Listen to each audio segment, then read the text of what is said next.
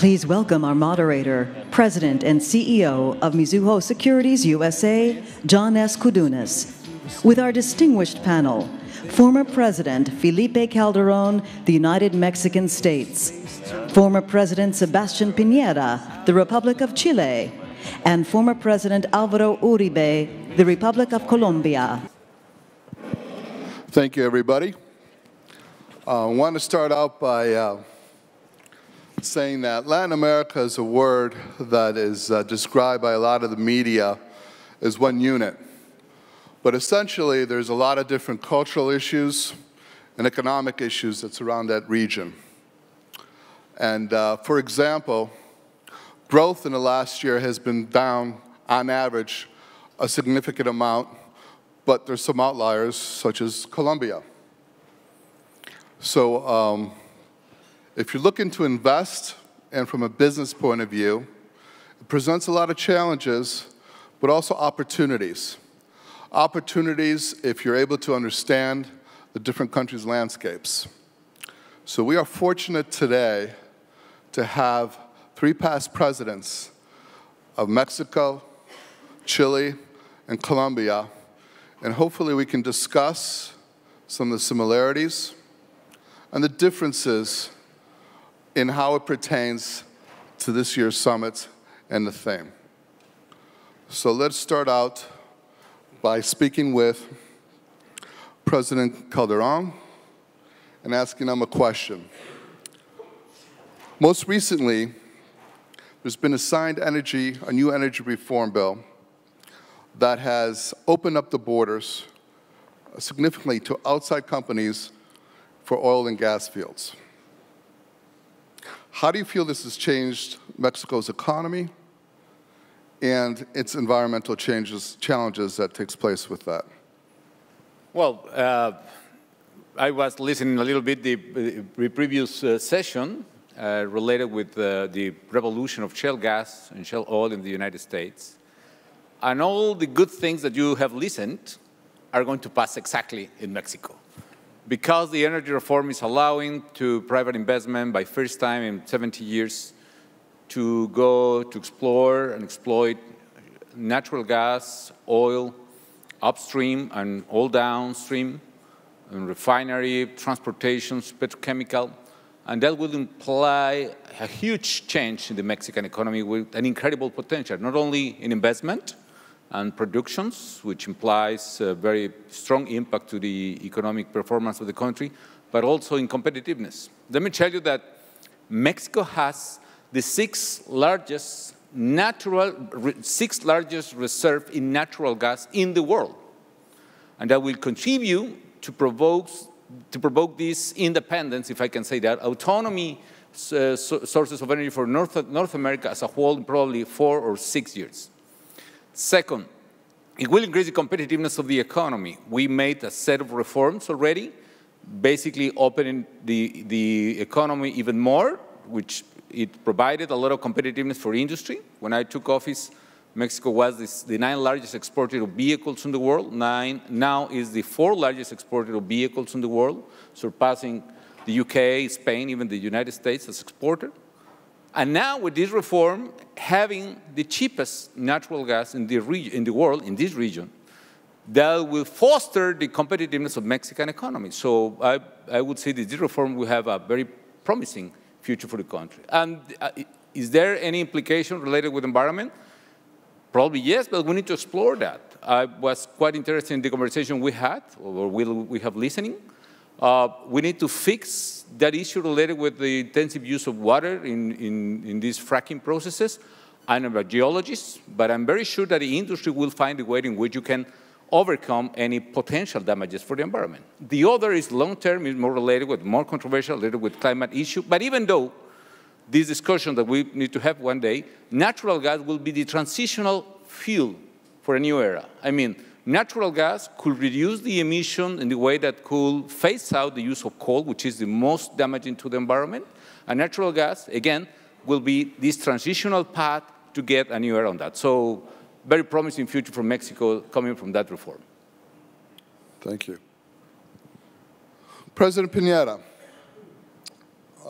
mining is probably one of the largest and most significant industries in your country, in Chile. Back in August of 2010, the whole world was watching when we had the coal miners stuck, and everybody was tuned in on the TV, and you were there for the whole time. A lot of that has to do with public and private sector as well, in terms of the whole economy and the heart and soul of the country. If you can tell us what you were feeling and some of the consequences that happened during that time, I think I know myself very interested about that moment, being locked on a TV screen and watching it. I'm sure the audience would be very interested to hear your view. Thank you, John. Hello, Felipe, Álvaro. It's a pleasure to be with you and share this audience today. Well, I remember that episode with a great deal of emotion.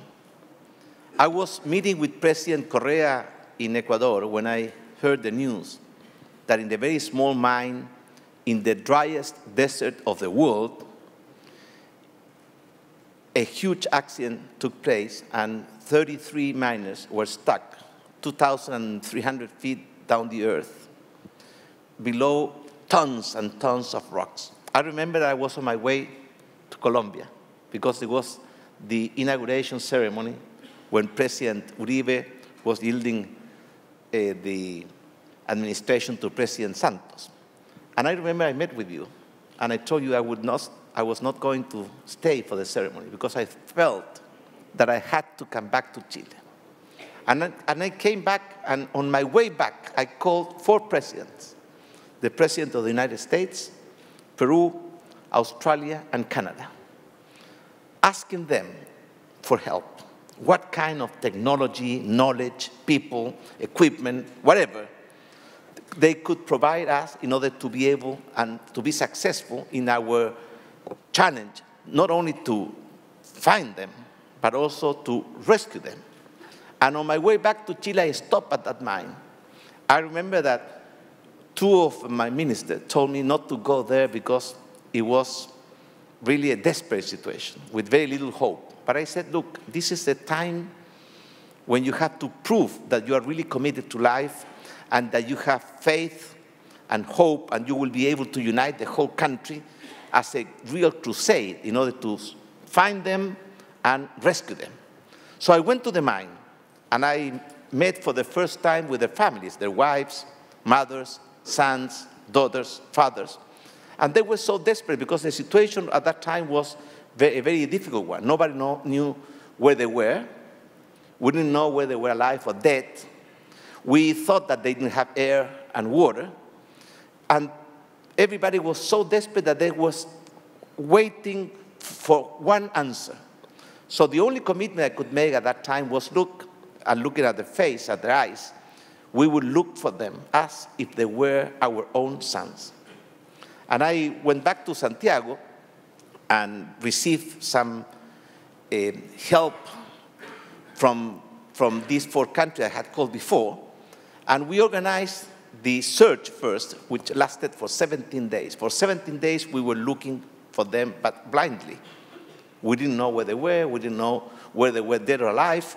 And we were just digging those holes.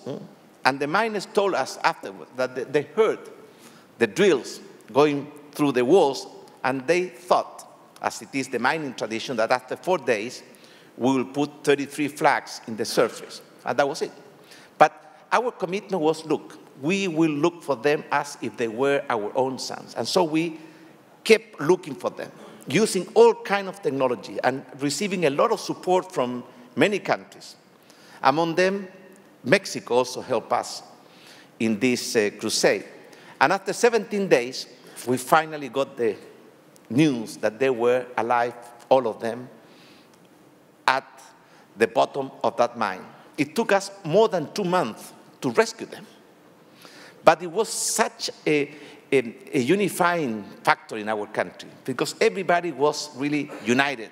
And the partnership between the public and the private sector was so genuine and so powerful that really it was good for the soul of Chile. After that, the Chileans realized that united we can achieve big goals.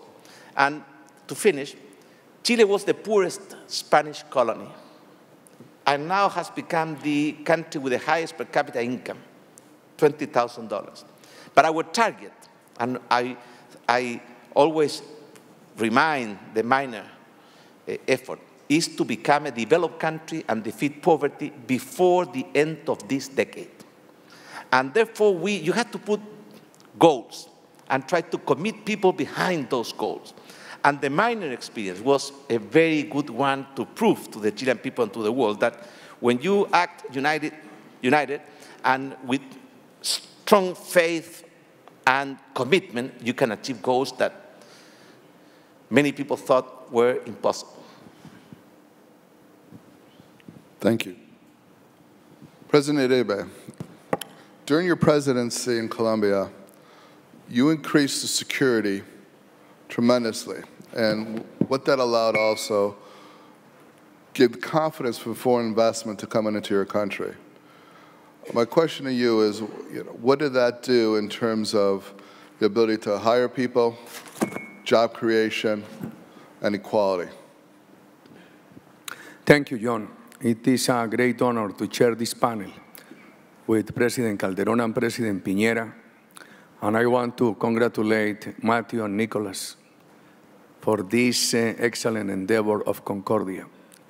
Colombia has been the longest democracy all over Latin America and the Caribbean. In the last century, the country had only 4 years of democratic interruption. For we should not speak on a confrontation between insurgents and dictators. This has not been the case of Colombia. My country has suffered a narco-terrorist challenge against the rule of law. After the year 2002, we introduced a policy based on 3 elements: security, but security with democratic freedoms, security for every Colombian, security for those in line with the government, and for those in the opposition. We call it democratic security, investment confidence, with many decisions we made, and at the same time social cohesion. You ask about jobs, income distribution. The country began first to stop the growth of poverty. And in the middle of many difficulties, the financial crisis of the year 2008, the closeness of the Venezuelan market, and the collapse of the pyramids of narco-trafficking in Colombia, we brought poverty from 53 to 37. At this moment, it is around 30%.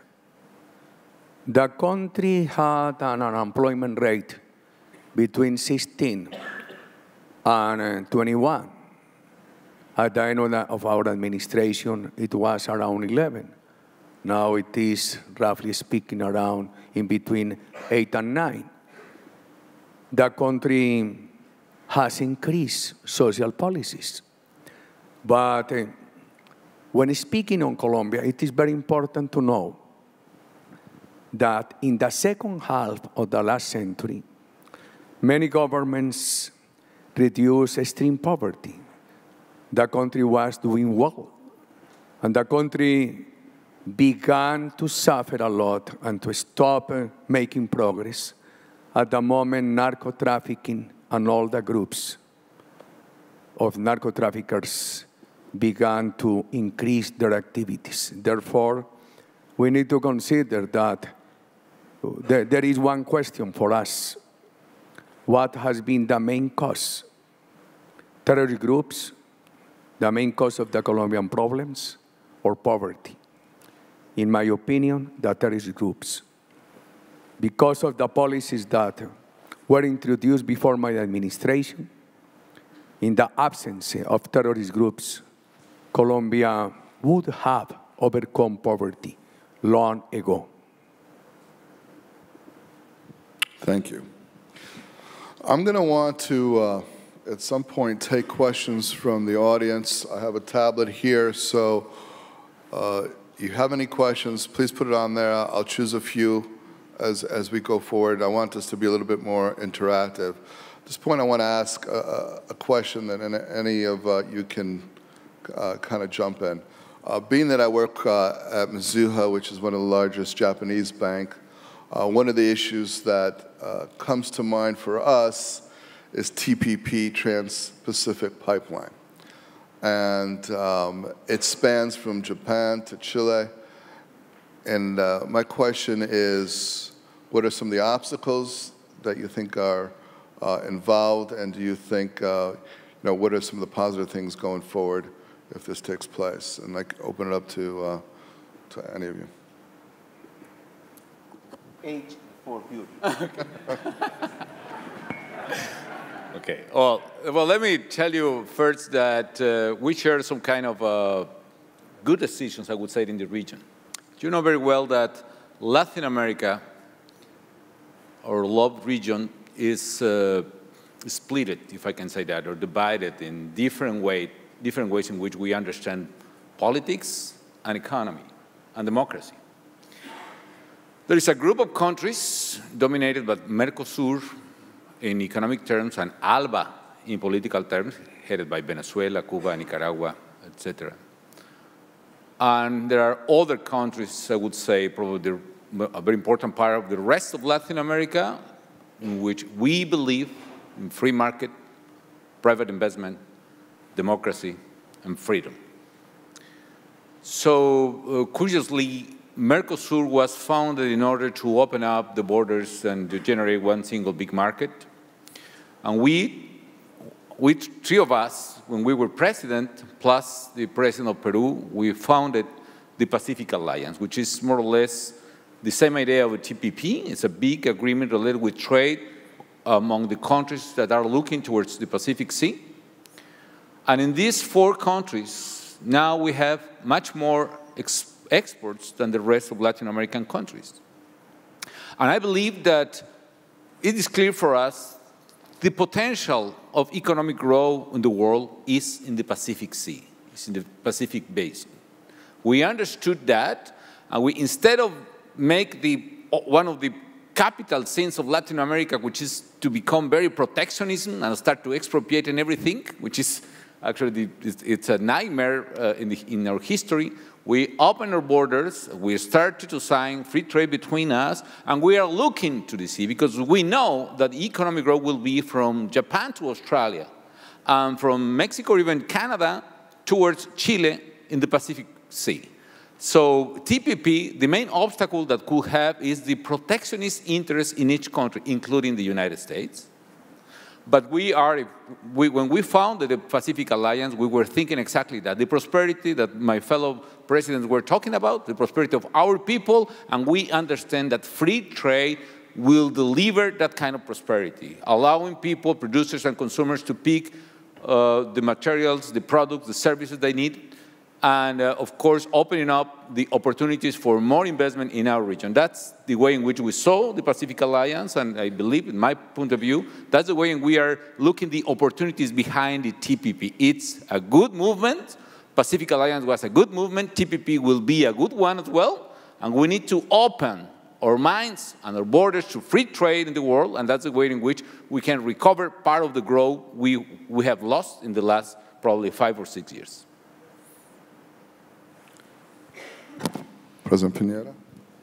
Well, I fully agree with what Felipe has told us. And let me tell you, Felipe and Álvaro were key players in the creation of the Pacific Alliance. Because as Felipe said, Latin America has always been a continent of hope. We have everything.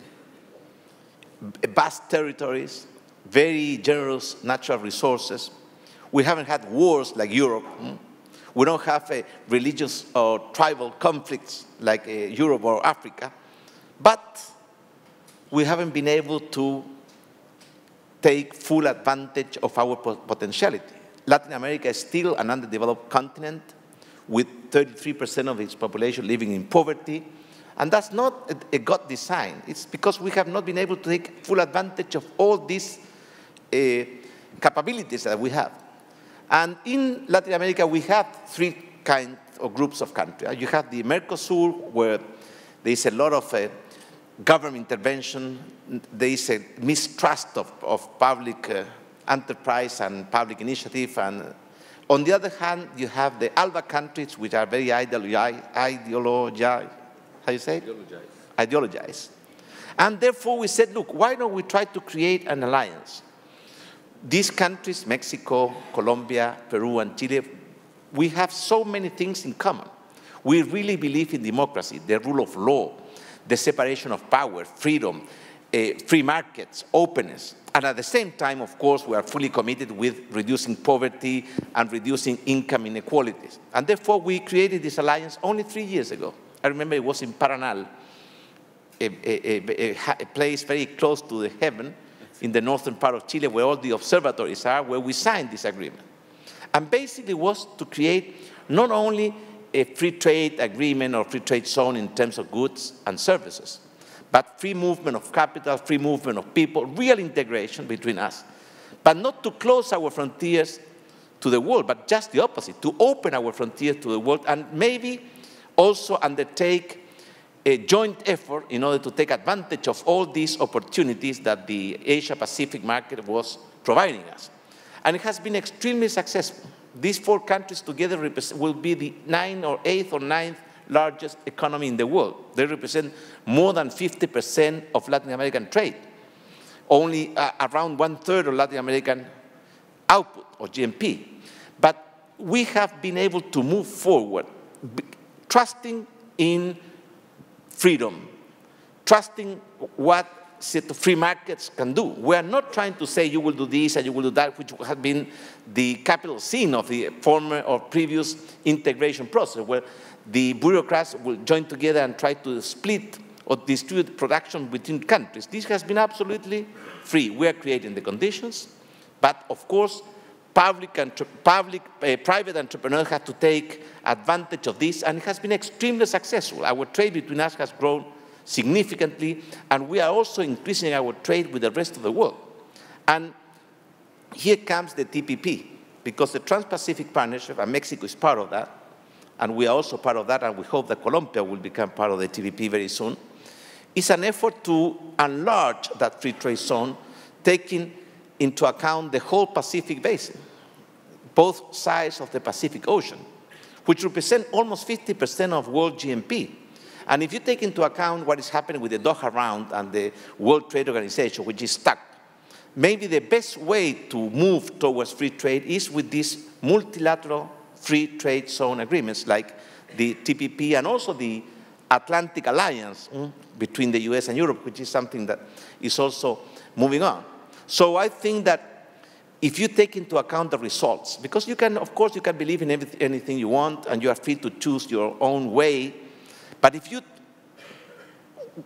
examine and evaluate the results, of course, Mexico, Colombia, Peru, and Chile are growing at a much faster pace than the rest of the continent, at a much faster pace than the Mercosur countries. So I think that, at least for us, is the right way to overcome underdevelopment and defeat poverty. And we have been able to move so fast because we share the same principles. It's not an ideological discussion like they are in UNASUR or Mercosur, where we talk about imperialism. And here we are really much more pragmatic. What can we do ourselves? Not to blame the rest of the world. What can we do as president of our country to improve the quality of life of our people? And that has been the main driving force of the Pacific Alliance.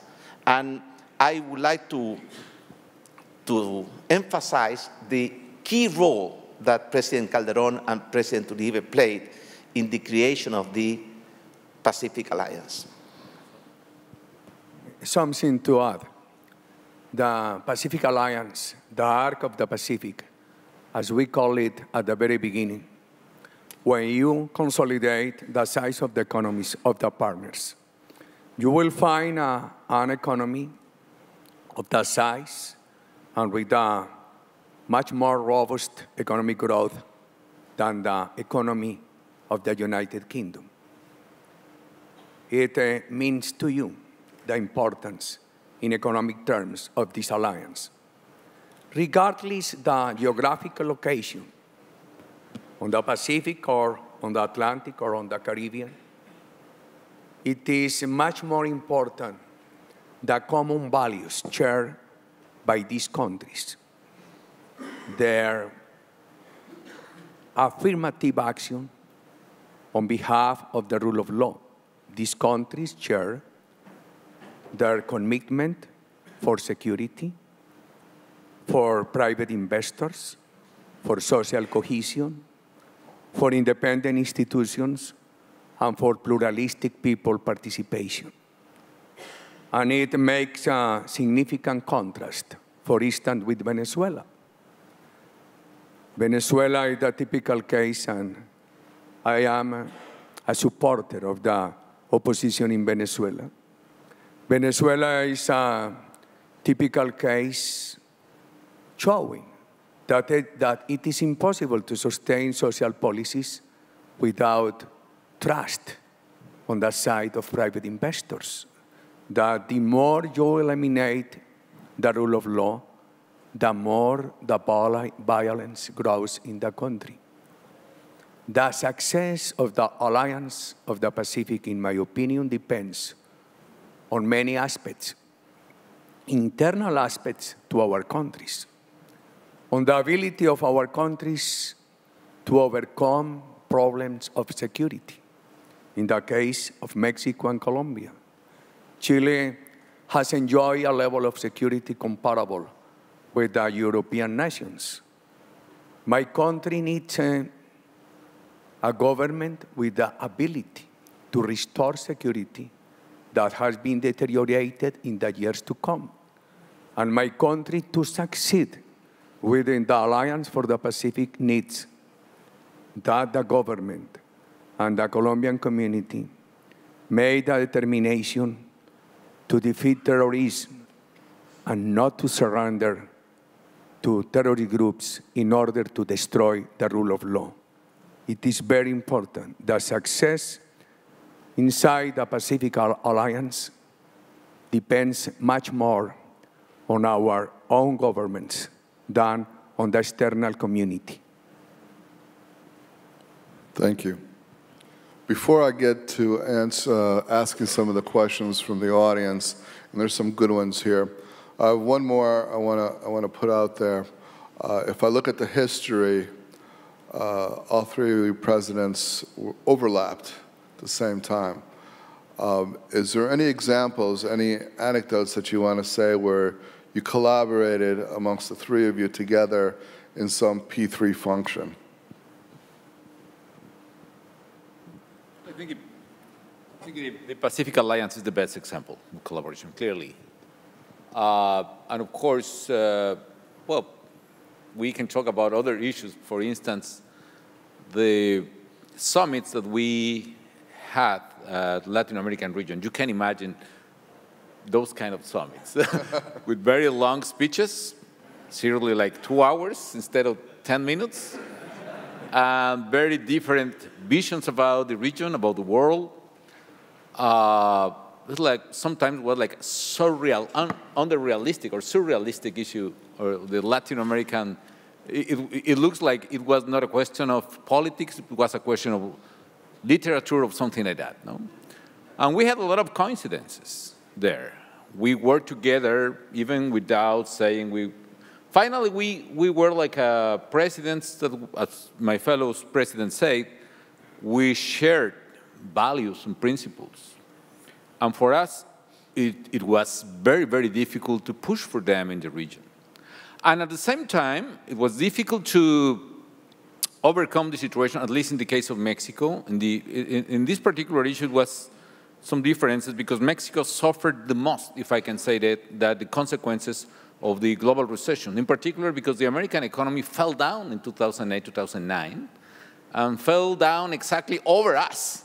So the elephant went down, and we were in the bottom of the elephant. So, but for us, we always had the support of the people of Colombia and Chile in particular. We always have attention about the crisis we suffer, for instance, the H1N1, and always I had the support. So we were a team, I can say that, and that team worked very well, and I hope that could be replied in the future for other presidents. Well, I think the Pacific Alliance is the strongest example of what collaboration can achieve. Because, as I said before, it's not only that we were able to achieve free trade agreements, real free trade agreements, almost no exception in our trade of goods and services, but also we integrated our capital markets, our stock exchanges. We opened our frontiers to free movement of capitals, free movement of people, so it's a real integration. It goes beyond just a commercial free trade agreement. But there is something else I would like to emphasize. Because as Felipe said, in Latin America, we have a very ideological debate. When we start discussing what can we do, I mean, we have to hear long speeches about imperialism and that everything is happening in Latin America has to be blamed on the US or Europe or whatever. So I think that the fact that we realized that we were sharing very key principles and values, because at the end of the day, what are the pillars that you need in order to become a developed country?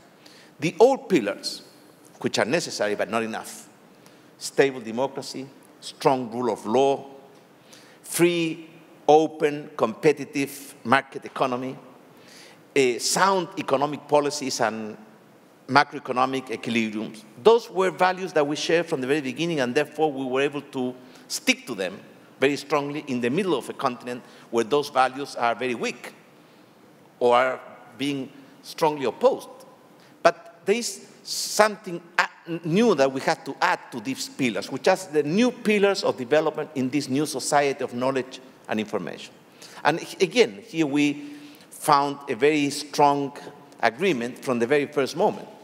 First of all, to improve the quality of our human capital, which means not only to improve the quality and coverage of education, but also of training, because most of our working force will never come back to the formal educational process. To strengthen and promote entrepreneurship and innovation, which sometimes is a dirty word in Latin America. To triple our investment rate in science and technology. To do a strong effort to defeat poverty and to obtain a better equality of opportunity. To improve also the quality of our democracy and our institutions and our state. So I would say that in all those areas, which are the old and the new pillars that will have to be built or strengthened in order to be able to become a developed countries, we found a very strong natural alliance between these four countries. So that's another area where collaboration, which is very important, because you understand that you're not alone, that really you are pushing values which are shared by other countries, particularly in a continent, Latin America, where those values are not shared by the ALBA countries, and I don't know if they are really shared by the Mercosur countries. So that was another area where collaboration was extremely useful and very efficient. The transversal democratic values shared by our countries, plus the spirit of cooperation, are the main causes for the appearance of the Alliance for the Pacific. We had great experiences in cooperation with Mexico and with Chile, with President Calderón and with President Peña Nieto. We worked together against the terrorist groups, the narco-terrorist groups. President Calderón set a very positive example of courage and determination. With President Piñera and his predecessors, we negotiated free trade agreements, the agreement to drop double taxation, and the agreement for bilateral assurances for investors. We have to cooperate among our countries and inside every country to move the cooperation among the private sector, the public sector, and the non-profit organizations. Let me give you this example. Latin America and the Caribbean as a whole, they have almost 600 million people, very young people, 27, 28 average age, but with a very high rate of youth unemployment. Very high rate. Chile, 17. Mexico, 9%. I cannot understand. My country, in between 18 and 21. Young population with high rate of youth unemployment. We need education, job-relevant education. And it is possible only with the cooperation among the public sector, the private sector, and the non-profit organizations. If the government of my country calls any banker and says to him, I need you to bring to Colombia a venture capital fund for enterprises of youngsters, maybe the answer will be, no, we cannot. But if the government invites private bankers in the country, in the international community, to undertake a partnership to provide youngsters with venture capital funds in order for them to create their own possibilities, these partnerships are possible.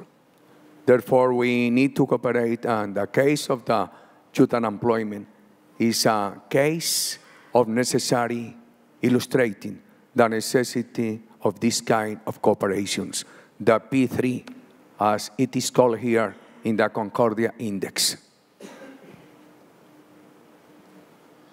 All right, here's a question from the audience. Why do you think the political pendulum in Latin America is swinging now to the left and less willing to embrace private sector and PPPs? Could you repeat, please? Why do you think the political pendulum in Latin America is swinging to the left and is less likely to and willing to embrace private and public sector? I'm not quite sure about that. Of course, the current situation is that a lot of governments became leftist government, and not only leftist, that is not the problem, but very populist and anti-private government. And it was like a wave that happened in Latin America that is very related with a lot of prejudice we have in ideological terms. We were educated. President Piñera talked about the anti-American spirit, for instance, of our fellow presidents in ALBA. Let me say, we in Mexico and probably in several countries in Latin America, we were educated like, I'm sorry to say that, like hating the Americans, no? Like blaming them. They took our territory. This culture is coming from, and it's inside our educational system. So it's a big problem. And it is important to realize that foreign policy of the United States should address this issue. That's another issue. But now, what is happening in our countries? Those governments are not exactly passing a very good time. The worst case probably, with the exception of Cuba, but the worst case could be Venezuela. Venezuela, people are suffering a lot. Hyperinflation, scarcity, insecurity, and the people is not exactly supporting the government. Other countries, Argentina, you can see the problems they are having right now. There will be elections next year. Probably there will be a change, and the people will abandon the leftist government. There will be election next week in Brazil. Now it's neck-to-neck elections, but The problem is the experiment related with populism or protectionism, even though in a so strong economy like the Brazilian one, is disappointing a lot of people. So what is the main support of these fellows we have related with government? My opinion is the main support they have had the last decade was the price of commodities. We all are very big exporters of commodities, yes. But again, in the case of Latin American countries related with Pacific Alliance, Colombia, Mexico, Peru, etc., our economies... We are the etc. No, sorry, Chile, no, my friend. Peru, Chile, Colombia, Mexico, and a lot of others. We have more aggregated value in our economies. Let me take my case in order to not make any mistake anymore. But in Mexico in the 80s, the 80% of our export were oil-related. Now it's less than 18%. And in the case of Pacific Alliance countries, we are exporting like 55% of our export are manufactured products. In the case of Mercosur, it's less than 25%. Of course, there was a big event at the beginning of this century, which is the entrance of China in the World Trade Organization. China became the big buyer of everything. And that was one of the reasons that the price of commodities went up dramatically. If you are a big producer of cattle, which is the case of Argentina, or a big producer of soja and oil, which is the case of Brazil, or a big producer of oil, which is the case of Venezuela, and you are depending exclusively on that, when you have the windfall of this price of commodities, you can do great. However, the price of commodities went down 2 years or 3 years ago, and now Brazil is in recession. And now Argentina is suffering, and now Venezuela is suffering. Yes, we have in our basket such kind of products, but we have more aggregated value. And that is the reason Brazil is falling down right now. Chile has been always a great economy, especially when Sebastián was the president. Colombia is now, you mentioned it, extraordinary performance in the economy.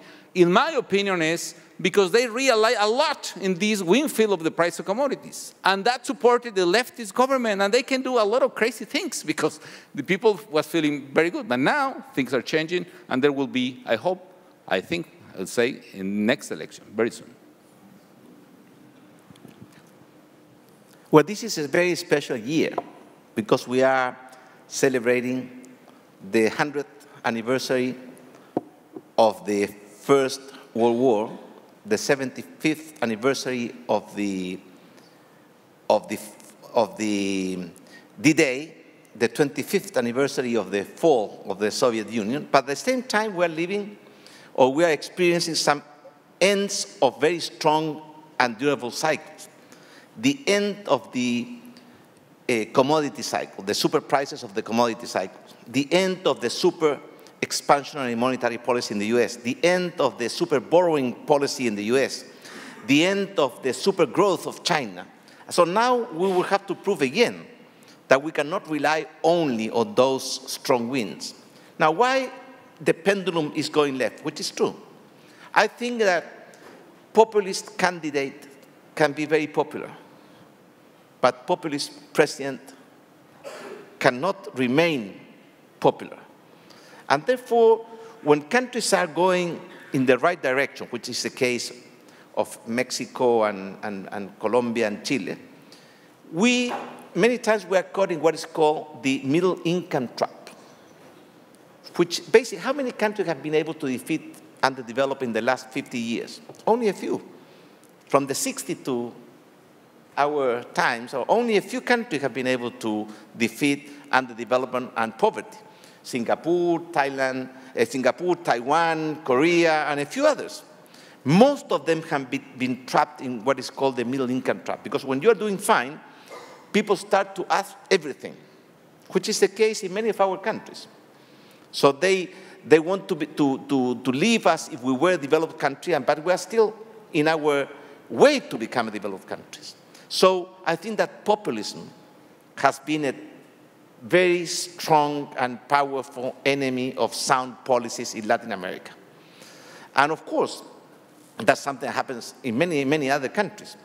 But I think that Latin America will realize very soon that there are some patterns that really work and will conduct us toward development. Another partner that will stuck us in underdevelopment and poverty. And therefore, since we are having new elections in many of these countries, I think that the pendulum will not stay where it is now, it will come back. But normally what happens is that sound, serious, and responsible government, what they do, they have to take take and correct the mess that many times we inherited from previous government. And once you have done that and the economy is growing, again, they come back promising everything, and that's something which is still very attractive for many people. But education, I think, is a key aspect for that, because when people become more educated, they start to be able to distinguish much clearly what works and what doesn't work. But I hope that this pendulum, which, I mean, in the 80s, most of Latin American countries were dictatorships. It was during the 80s and the 90s that most of our countries became democratic countries. Now we are in a middle situation, because I think that democracy, the rule of law, and many other things are at risk in countries like Venezuela, or even more than at risk. But at the same time, as Felipe was saying, many of these populist governments, they were very lucky because they received all these revenues from the super cycle of commodity prices. And now they will have to realize that they cannot blame everything on the rest of the world, which is something so typical in countries like Venezuela, for instance. So I hope that Latin America will finally learn from its own lessons, learn from our own mistake, and understand that the only way to be able to overcome underdevelopment and poverty is really to stick to these basic principles. Not only the old pillars, as I said before, democracy, market economy, but also we have to do a huge reforms in terms of providing good quality education to everybody, to invest more in science and technology, to promote and not be all the time against innovation and entrepreneurship. And those things, I think, are beginning to happen in many Latin American countries. So I'm very optimistic about the future. The question is, what are the reasons for the people misperception of the private sector in Latin America? There could be many. Ideological speeches, the export of the Cuban model, at the same time poverty. In my country, the main reason has been the outcome of the narco-terrorist groups.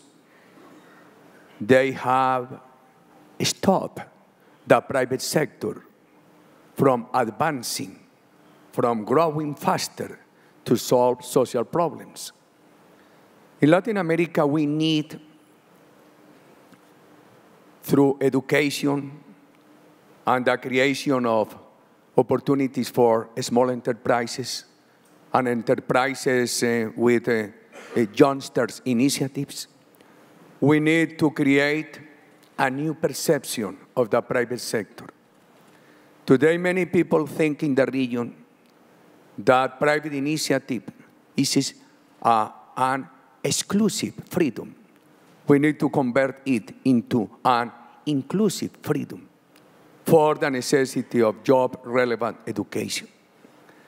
In my country, the political determination exists, but there are two problems: the deterioration of security, and in every country in Latin America, as my country, should rethink the amount of public expenses and at the same time the amount of taxes.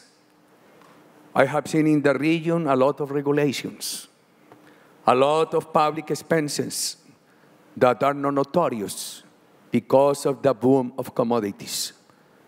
And the ways some of our countries are looking for to solve these problems is to maintain the enormous size of public expenses and to levy an enormous amount of new taxes. It will be totally inconvenient for the region. And the more we stop the private sector, the less the results the social result of the private sector, and the more the misperception of our people regarding the private economy. Thank you. I know it's showing that we don't have very little time left, but I'm going to try to squeeze one more question in because I know that there's a lot of investors, institutional investors in the audience. And one of the questions is, other than energy and transportation, what are some of the other industries that foreign investors should be looking to invest in opportunities? Well, in the case of Mexico, it's full of opportunities, I would say. So Mexico will be the fifth or the sixth largest economy, or the fifth or sixth largest market in the world by the year 2050. According with the report we were talking about, the huge opportunities in energy, natural gas, oil, petrochemical, transportation, full of opportunities in telecom, because the new law will promote, I hope, real competitiveness in the sector and real competition as well. There are huge opportunities related with manufacturing industry in Mexico. Mexico is already competitive, as I say, the example of the vehicles, and I would say is the country who received the most investment in aerospace industry, for instance, during 4 years. It's very competitive, and today, labor market, for instance, in Mexico, in 2 years, according with the Boston Consulting Group, will be as competitive as Chinese market in labor. If you add on top of that natural gas prices, which is the most competitive in the world, or will be, if you add as well the access to the United States and this set of free trade agreements, Mexican products will be among the most competitive in the world in industry, manufacturing. So that's full of opportunities on that. Infrastructure. We have the right law, we have the right environment, and we have, and I would say the same of Colombia, for instance, or Chile. Our countries need a lot of infrastructure investment, are growing countries, and we have the right pro-business environment to do that. So you want to make money, go to invest to Mexico, to Colombia, and to Chile, of course. Finance as well, finance.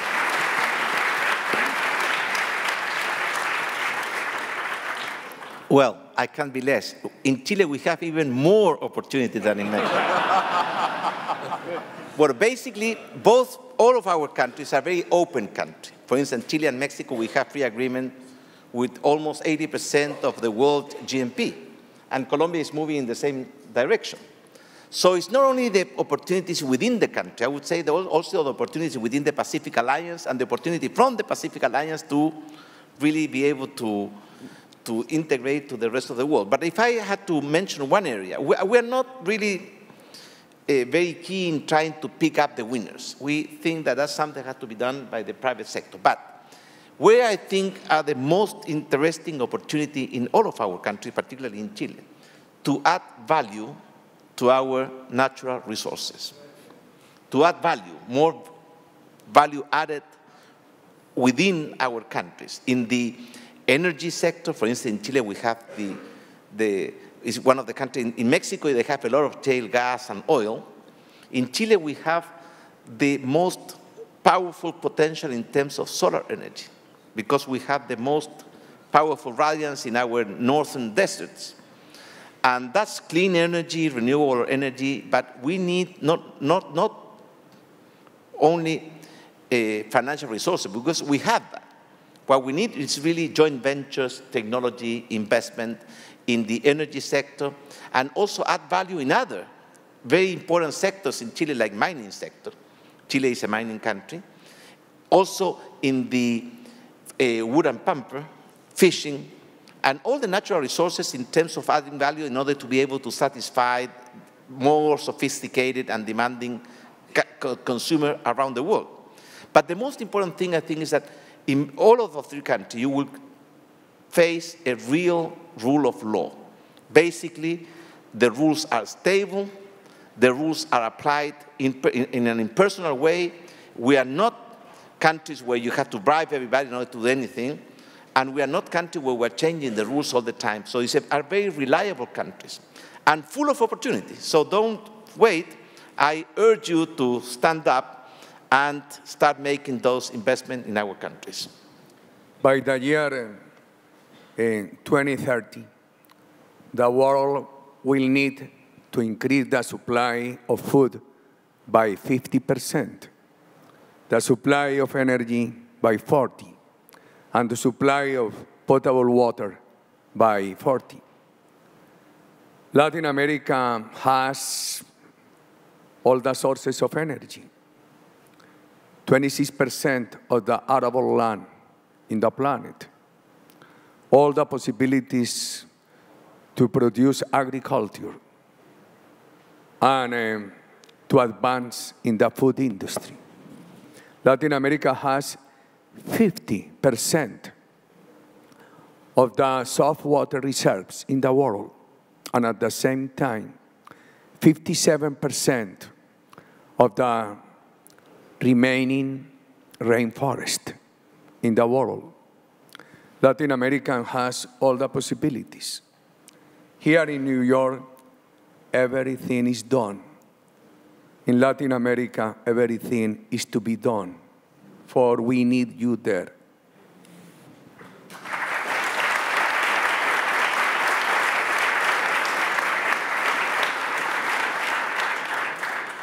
Well, I'd like to thank Concordia for this opportunity to moderate this very, very prestigious panel. And I hope that the audience and everybody got as much out of it as I did. Thank you very, very, very much to all the presidents for coming here and supporting us. As a member of the Leadership Council, we really appreciate all that you've done. And thank you very much. How about a big round of applause?